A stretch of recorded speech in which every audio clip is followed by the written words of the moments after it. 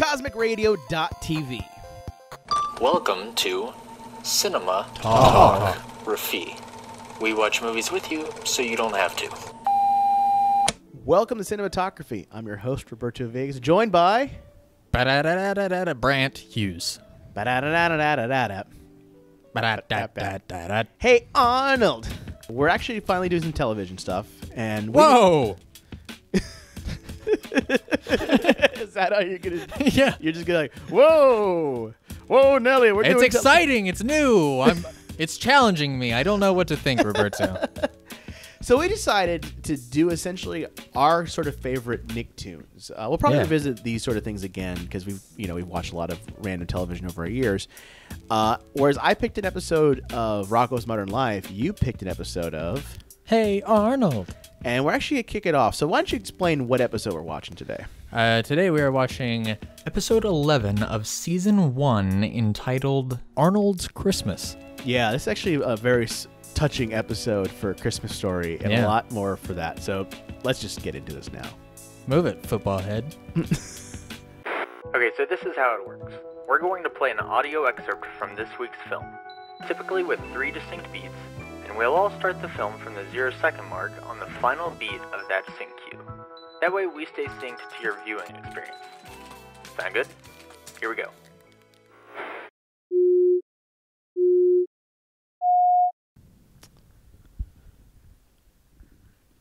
I always love that every Christmas episode of any series has to have like the Christmas version of the theme.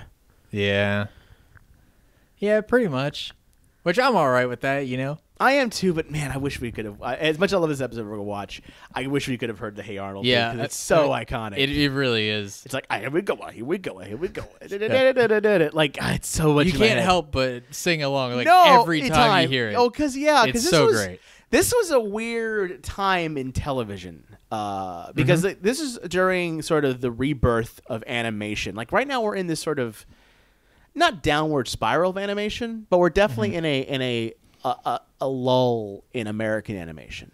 Like we have it. Yeah. But not as much as it was back then. I mean, this was, where we had all the adult shows kicking off even in animation. Like this was during the era when David Spade had a cartoon.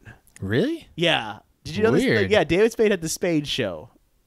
Oh, I feel like I remember hearing about that. Yeah. I had no idea that was. Yeah, that was a thing. Wow. This was back in the era or beginnings of this era was when Hammer had a cartoon show called Hammer Time. So this is like whoa. when There, I have only seen the tip of the iceberg.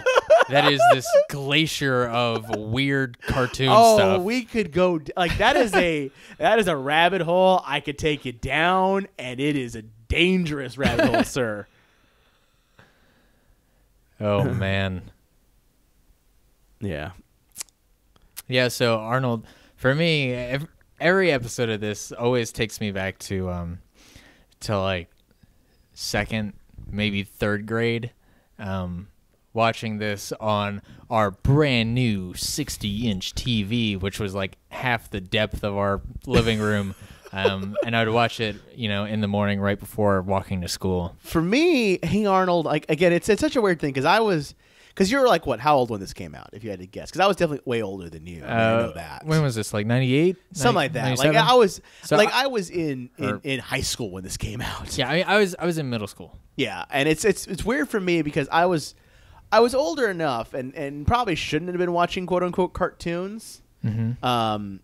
But I still did. I watched it and understood kind of what I was watching and what that meant. I love this. Our first Helga moment. Our first. Aww. So here's the question. Yeah. All right, we got to ask. When it comes to Arnold, who would you? Okay, I'm gonna ask you the question. Who do you think he ends up hooking up with as he grows older? And who do you want him to hook up with as he grows older? Man, you're asking me. We're like 2 minutes in, Roberto, and you already asked me to ship Arnold. We have to. Oh, man. That's what it comes down to. Yeah. So, okay, what are you shipping with? I don't know, man. I don't know. I'm always of the alternate universe type shit when it comes to shippings. Mm-hmm. So I believe he marries Phoebe. You know, I would be totally on board with that. Like, Phoebe is just in the right range for him. Like, I feel like, you know, that one girl that he's kind of Lila. Yeah, Lila's not right for him. No, not obviously not. No. I mean that is a fling. She's a floozy and a harlot. Sure. Why not? Because we're saying this on this. And then I think there's also an older girl that he's kind of got a crush on. Ruth McDougal. Yeah, Ruth McDougal. McDougal is such an absurd last name. What's even more absurd is I remember this stuff. Yeah, how do you? I don't know. I don't know. There's a portion of my brain that's reserved for Nicktoons and all sorts of bizarre trivia of this series because it's such a. I mean, what's cool about this show for me, and I think I don't know if it kicked off '98. We'll have to definitely check what year it fully kicked off because I think maybe a bit sooner than this. I mean, it was late '90s generally. Yeah, speaking. late '90s for sure. For me, watching this now, like I remember why I liked it because like I grew up, even though I was in high school and maybe not high school, like late middle school, whatever. For me, it was this sort of series. I was like, oh, what's happening there in the city and things like that. Mm-hmm. I realize we're getting finally into the actual like meat of this episode. Sure, yeah. Mr. Wynn? Yeah. Yeah.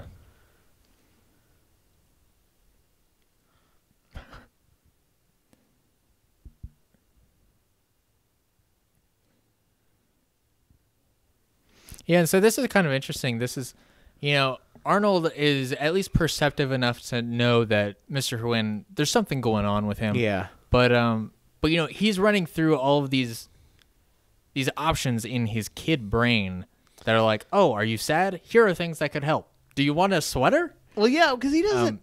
Because, you know, Mr. Wynn's what ails him is so much more deeply emotionally complex than. Yeah, I mean, look at this now. We're in.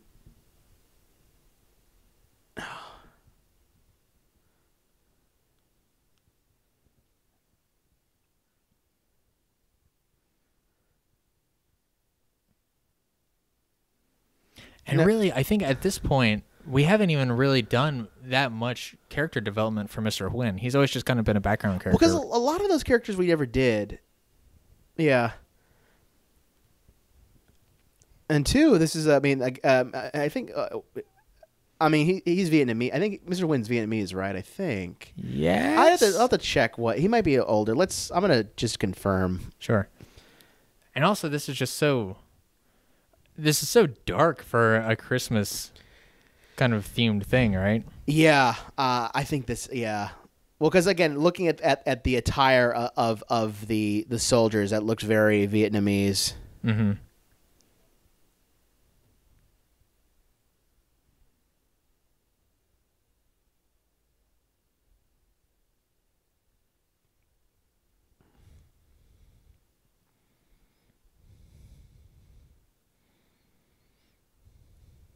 Yeah, he's from Vietnam. I was right.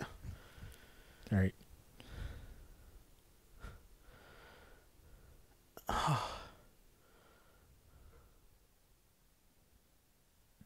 breaking out the feels early. Well, it's because it's such a, like, it is.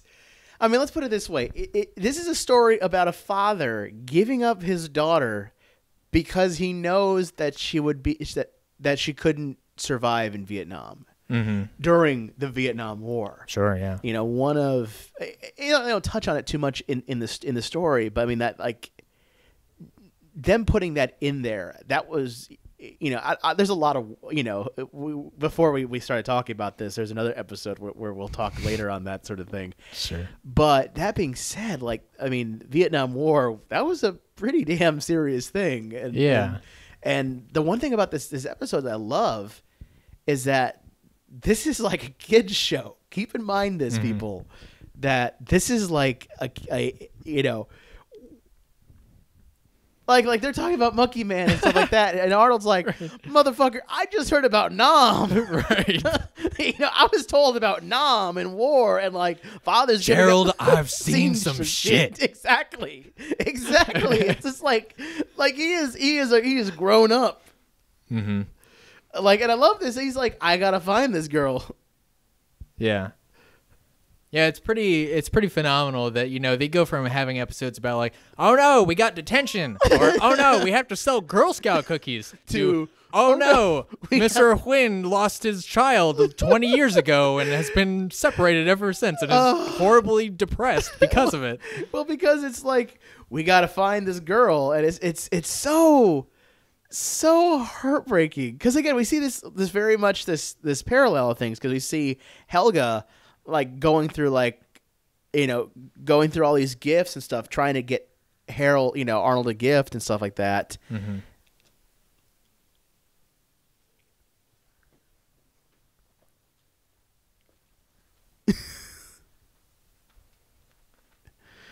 I always liked that Arnold seemed like a pretty resourceful kid. Because he lives in the city. I mean, you have to be. You live in a city. You're going to be going through, subways and stuff like that. Sure.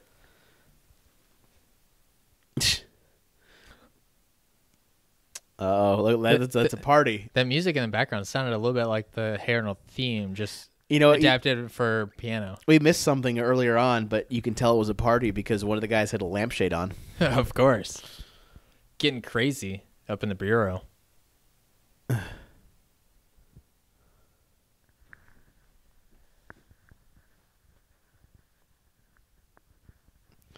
Now, I should probably state this about Vietnamese people, last names. Mm-hmm. Nguyen is like the most common last name. Right, yeah. Like the spelling is different for sure than the usual Nguyen, because it's usually Nyugen. But Nguyen in general is like the most generic. It's like I'm looking for John Smith, right? Like.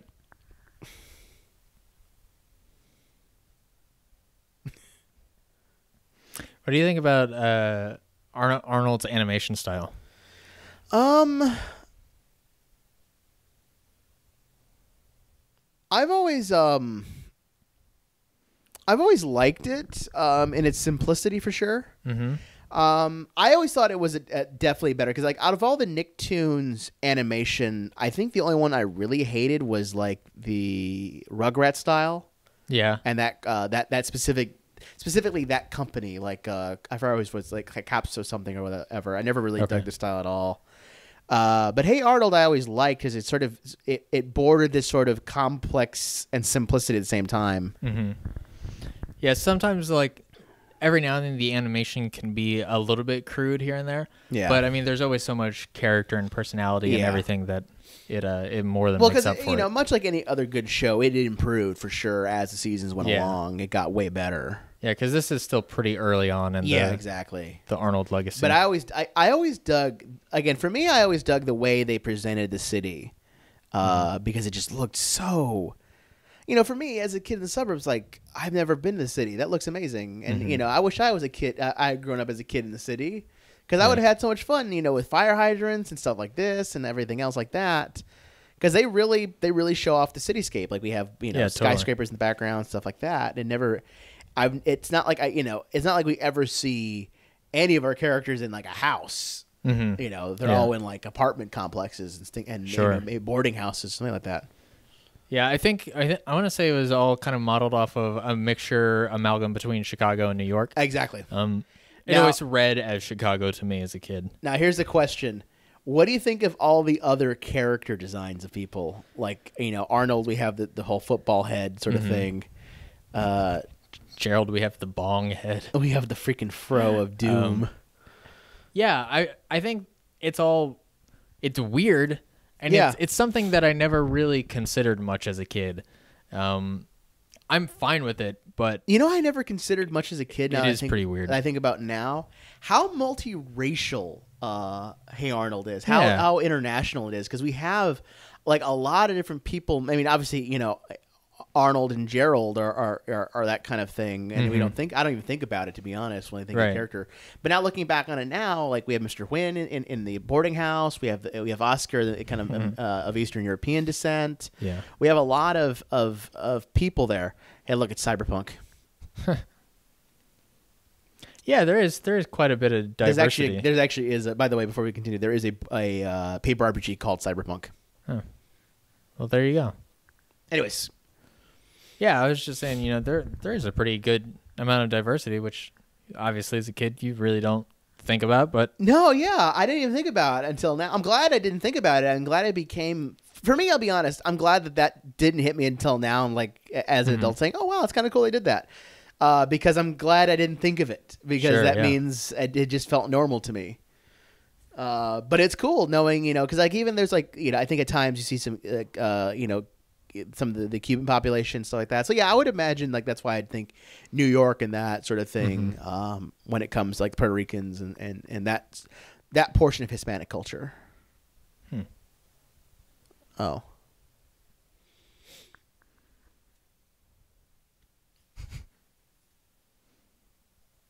Try a little harder, Helga.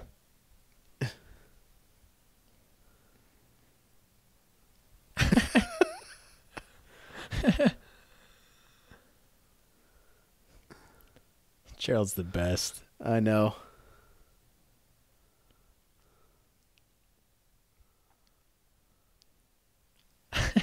Oh.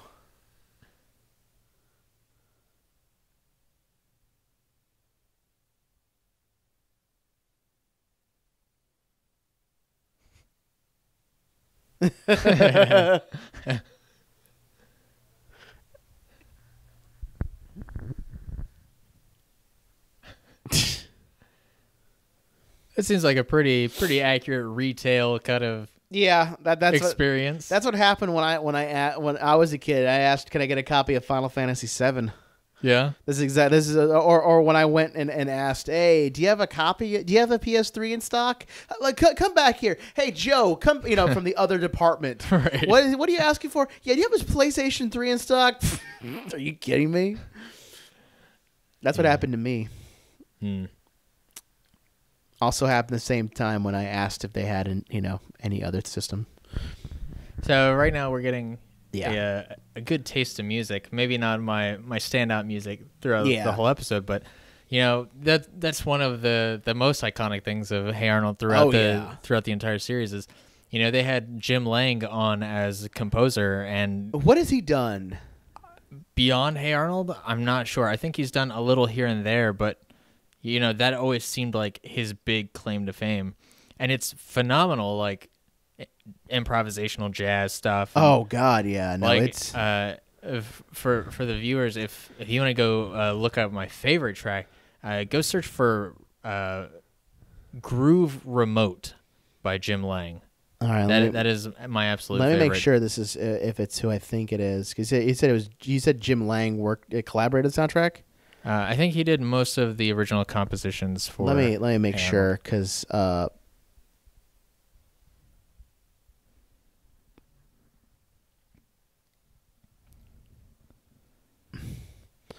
no snow boots, no deal. Yeah, I got that tattooed on my back. is that the creed you live by? It's right underneath Thug Life. Yeah.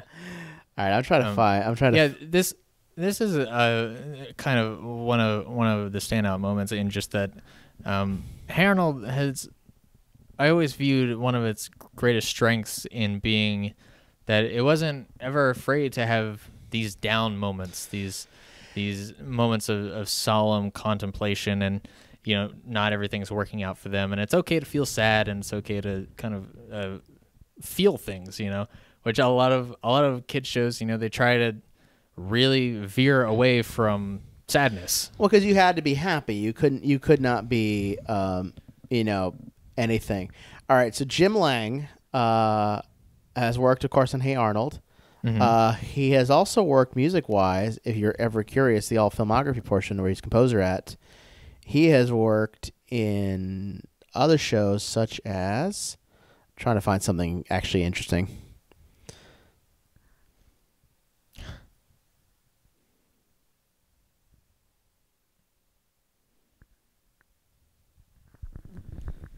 Oh man. You don't really see it much in this episode, but Helga's mom is like an alcoholic, a huge alcoholic. Yeah, like I almost considered her writing like fucking scholarly articles about her mom's alcoholism Oh yeah, no. Helga's mother is a whole hardcore alcoholic, and it's so. It gets pretty messed up. Yes, it does. Like, there's one point where I think there's an episode where she's like, she fell asleep, and like even the idea of like she falls asleep and like nods off and just like leaves her daughter to her own whims. Oh my God! Like her first day of kindergarten or something, Yeah. and her mom just doesn't pack her any food, Nope. and she like doesn't drive her to school or anything. But the greatest part about that episode, what's great about that episode, and what I like about that, was that was the first part. That was the first time because like that episode that's a great moment too, where she's all depressed, where she's like talking about this moment why she kind of hooked in, even remotely got a crush on Hey Arnold. Oh my God damn it, he's thinking of Nom. It's so great. Let's put that in there. He is considering what Nom is. I expect him to be watching like Full Metal Jacket at this point in time in history. He is in arguably one of the coolest rooms on the planet. That too. And he's sitting there thinking about no. Mr. Wynn's daughter 20 years ago. In Vietnam Right. during the Vietnam War. But no, back to that moment in that episode. I know we're talking about this episode, but I don't want to mention that because when's the next time we're going to talk about Hey Arnold? What I love about that episode is that for Helga, the moment she remembers is that, and this is, of course, something we're shown now because she is right now giving away her most prized possession to make the boy that she cares about happy in any way, shape, or form, because she she loves Arnold probably more than she actually would admit at times. Sure. And, this moment especially shows just how tragic of a character that Helga is, in that, she feels so deeply that she will go well out of her way to do something nice for Arnold without ever letting Arnold know. Well, because Helga's a very complex character because she's selfish at times. She's brattish because she's her upbringing's been strange. I mean, she has the father who is the beeper king, right? And kind of a jerk off, kind of a jacket, kind of one of those idiot people that we don't like to deal with. And we live in that Brock life. He's a real jerk, right? And then we have, of course, the mother who's kind of alcoholic, and so when she goes to kindergarten, that episode, all the kids pick on her and make fun of her. But this weird little football-headed thing guy, boy.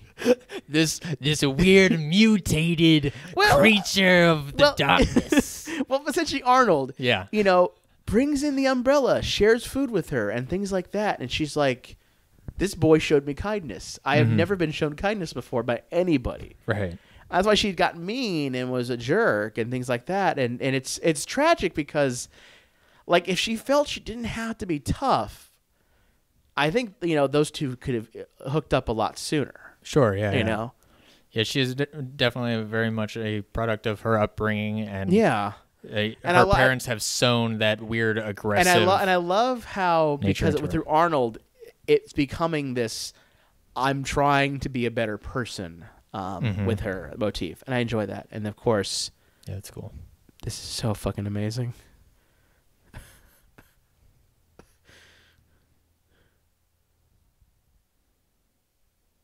Look at that slow motion. Oh.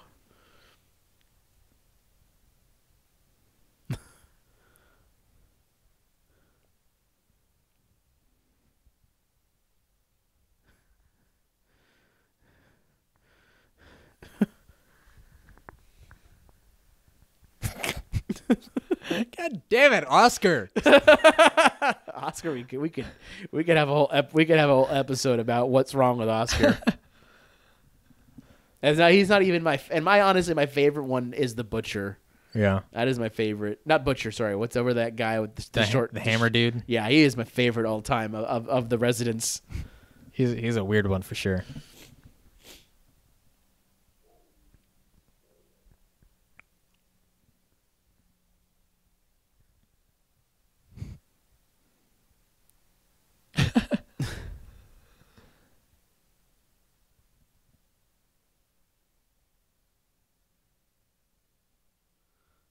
Aww.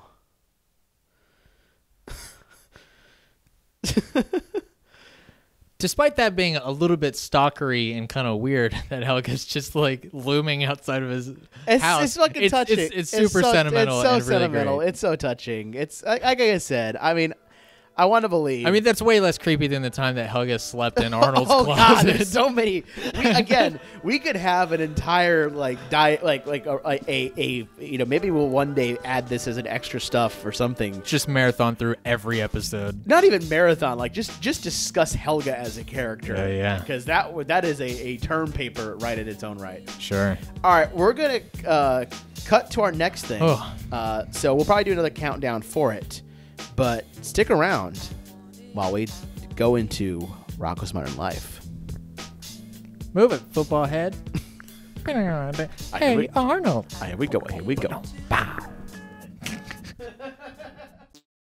This has been a CosmicRadio.TV production. For more awesome shows, head on over to our website, CosmicRadio.TV.